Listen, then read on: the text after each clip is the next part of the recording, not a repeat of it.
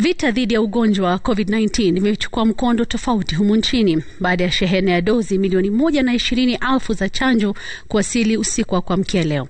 Chanjo hiyo inayohifadhiwa kitengela itasambazwa kwa kaunti mbalimbali humu nchini, ikilenga wahudumu wa afya, maafisa wa usalama na walimu miongoni mwa wafanyikazi wengine. Mashirima Kapombe ana maelezo zaidi.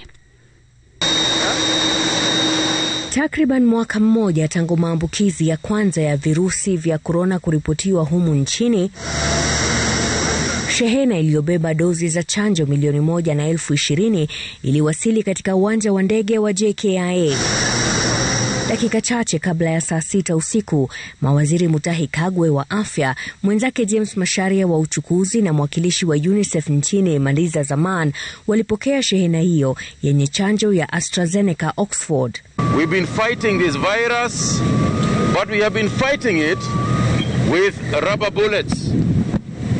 But this time round, what we have received here is equivalent, metaphorically speaking, to acquisition of machine guns, bazookas, and tanks to fight this war against COVID-19. We have gone through an audit with UNICEF.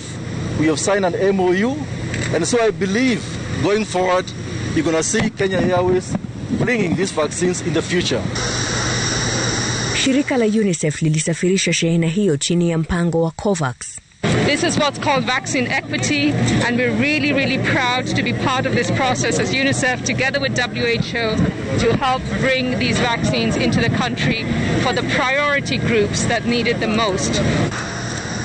Dozi za chanjo hiyo zitasambazwa katika bohari ya Kitengela zinapohifadhiwa hadi kwa bohari 9 zingine maeneo mbalimbali nchini, ambapo kaunti zitazipokea na kusambaza kwa hospitali za umma, ambapo chanjo hizo zitatolewa kwa wananchi wanaolengwa.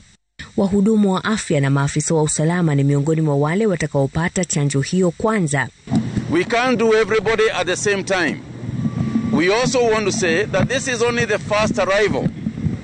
There will be more vaccines coming through, and therefore we don't want anybody to panic and to think that they are not going to get vaccinated.